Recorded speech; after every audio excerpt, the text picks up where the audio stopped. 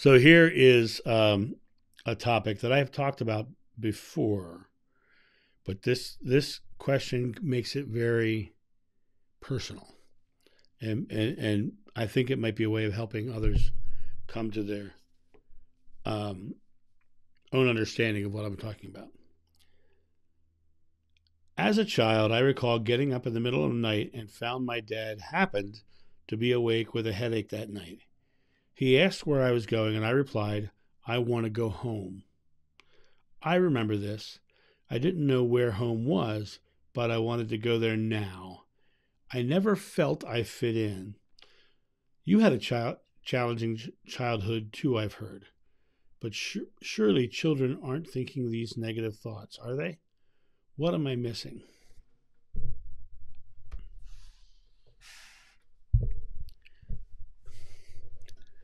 Do you feel like you've never fit in? Are you one of those people who feels like they want to go home and yet they are home? Are you one of these people as a child who quite literally found animals more comforting than people? Are you one of these people who understand what the world is supposed to feel like, but it just doesn't? There's an influx of people over the past many years, probably 5, 6 decades, who've been coming in feeling this way. I know this because I talk to them on a regular basis. Humanity is at a point of raising our level of consciousness. We're at a point of bringing heaven to earth, and I don't want to get mysterious or esoteric about that. We are becoming a more loving race. Some people vibrate more loving than others. Some people, when they come in as a child, have that vibration very, very much in them, and they feel separate and alone. Feeling separate and alone, they often find, they're looking for unconditional love, and they end up in a very conditionally loving situation. Sometimes abuse, sometimes, and abuse can come in many forms. There's the worst, of course, physical and sexual abuse, and then there's manipulative abuse. There's emotional abuse. There's all kinds of abuse, but those abuses come from conditional love. I'm a firm believer that as humanity is shifting, there's a wave of people coming in that have shifted some already. And they come here and it doesn't feel right. And they're like the first wave of people coming into the world that are vibrating a little higher, that are feeling that love a little bit, that have a thinner veil of fear. They have less fear. And when they have less fear, they're given things to be fearful for. Because the physical world is trying to slap a veil back on them. And they want to go home. Where's home? Home is the other side. Home is the source. Home is God. Right? They want to go back to where it's unconditionally loving. They want to go back to a place of pure joy, love, and bliss. Right? They want to go back to that space. But they're here bringing that thinner veil here. And as people come here with that thinner veil, more people come with that thinner veil. And the next generation after them will come in with a thinner veil. And this humanity is shifting. And I can tell you this from experience, because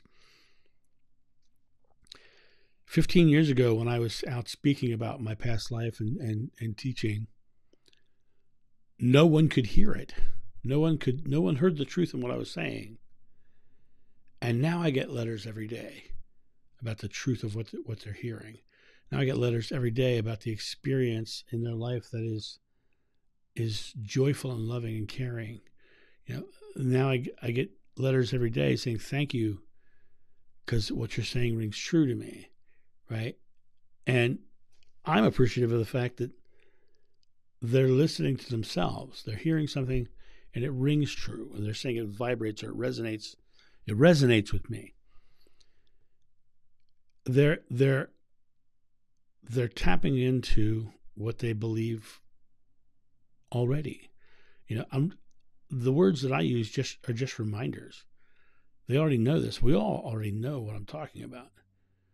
But we wrap other things around it. We do all these other things. And someone who comes here with a thinner veil, they're very empathic because they feel the negativity and the fears and the anxieties in the world because they're feeling it. They have that empathic feeling. And then they go to an animal, and the animal is unconditionally loving. And it feels great to be around them. So they feel that. So they gravitate to animals, right? The idea of a child, quote unquote, wanting to go home when they already are makes perfect sense to me. But I also think it's part of our evolution that you're here, that they're here. It's part of our evolution that we're shifting to a more loving world. And you are a representation of the change. You're a representation of love coming here. You're a representation of this source of God bringing that feeling of God to this physical reality. Now, that's the easy way to say bringing heaven to earth, right?